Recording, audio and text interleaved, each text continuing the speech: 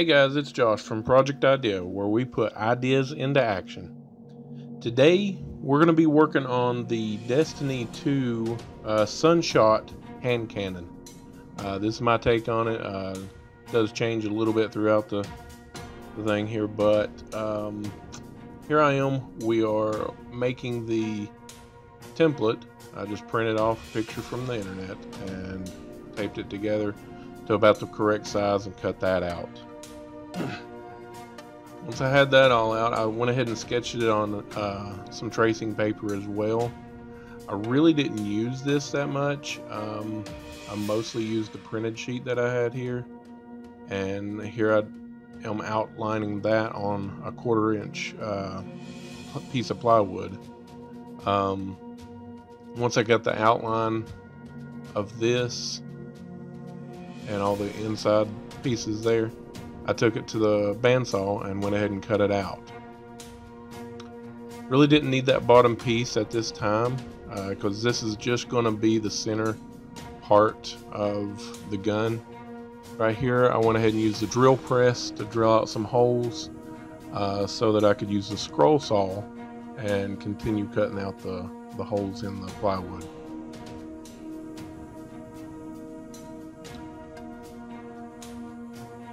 Scroll saw works really good for this because you can actually remove the blade fairly easily.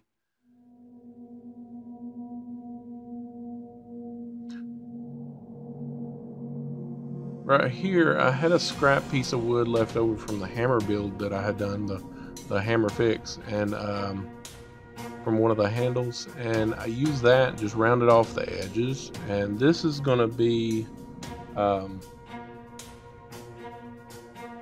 the cylinder for the gun. After I got it sanded and rounded off all the edges and everything, see, it kind of fits in just like the cylinder of the gun would.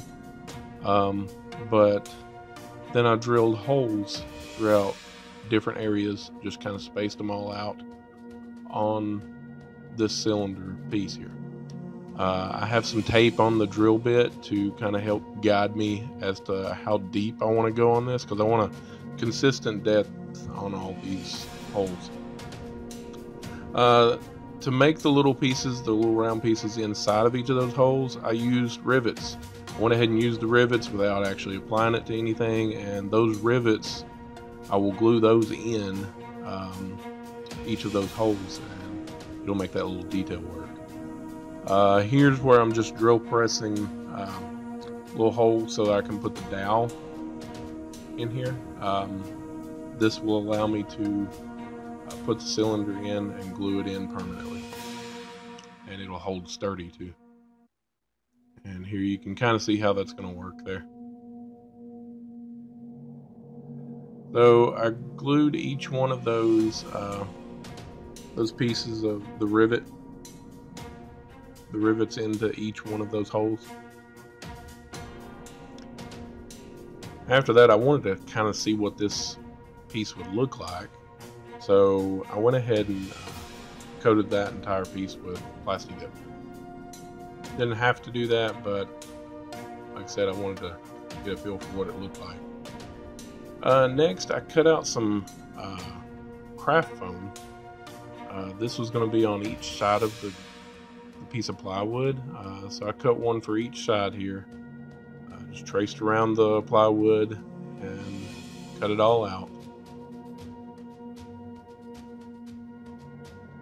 because part of this will actually be part of the gun at the very end. But I started to do both sides, then I realized I'm going to have to go ahead and trace some more, because I'm going to need some thicker pieces to go on top of this as well. So I went ahead and traced those onto the floor mats, the foam floor mats, EVA foam floor mats, before gluing this cylinder piece in, because I needed it to lay flat. Glued the cylinder piece in, and from that point I could go ahead and glue the last piece of craft foam on the other side there. Rather than using floor mats, I would probably recommend using like a 6mm craft foam if you've got it. it's a little thicker, you won't have to cut it in half, because basically every piece of this I had to split in half because it was a little bit too thick for what I was using. Here I went ahead and cut those pieces out, and I don't need that bottom part because you don't use any of the thicker foam on that part. So I'll just cut that part out as well. That's what I ended up with. That will actually get chopped up. Right here I'm just marking where the handle will be. And I cut that piece out. Messed up a little bit cutting that out, but it worked out okay. I cut the wrong piece right there. But like I said, all of those were too thick, so I had to thin them down right here by splitting it down the middle. I don't have the best cuts on this. I'm still working on it. Still practicing my cutting, and even with my bevels, I make some bevels on this here in a moment. I would definitely recommend checking out some really good YouTube channels. One, Bill with Punished Props is really good. Andrew DFT is also very good. And Evil Ted channel is really good with working with craft foam or EVA foam, any of those kind of things with cosplay stuff. So go check their channel out as well. They do a really good job. Lots of good tutorials. Here I just glued those pieces on for the handle piece there. Like I said, I've got some bevels on there as well.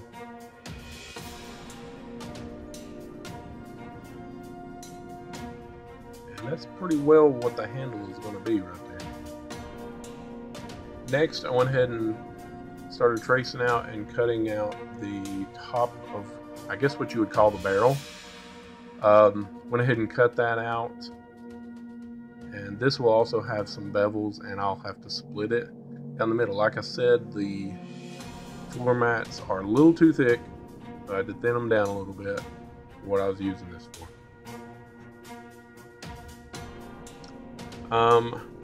Next, like I said, did the bevels here.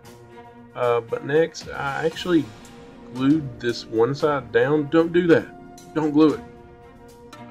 Because there's these little pieces that's almost like teeth in the barrel there that you need to glue down first. And I kind of had to rip all that out just to get these teeth in there. And here's where I'm actually going to make those pieces that I'm calling teeth. I don't know exactly what it is, but it kind of looks like teeth on the end of the gun. But you need 12 of these pieces. First, I actually put in the inserts inside there to cover up the plywood, and glued that in first, and then I cut all those little pieces right here to make, I guess, what I call teeth. Again, there's 6 for each side. And once those were on there, it was kind of like that right there. Again, I had to rip out the other side. This is how you should have done it. Put it on there like that after those pieces are in there. Next, I started laying out the bottom part of the barrel of this gun. I cut that out. Did the bevels on it as well.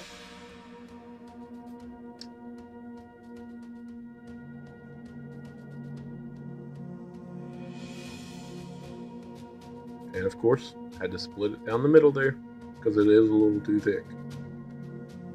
Once again, if you have the 6mm craft foam, that would work 10 times better than that. A whole lot easier. Then I glued that down on both sides.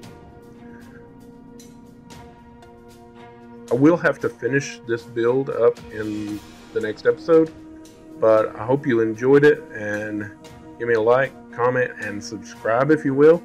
I appreciate you guys. I hope to see you next time. Thank you.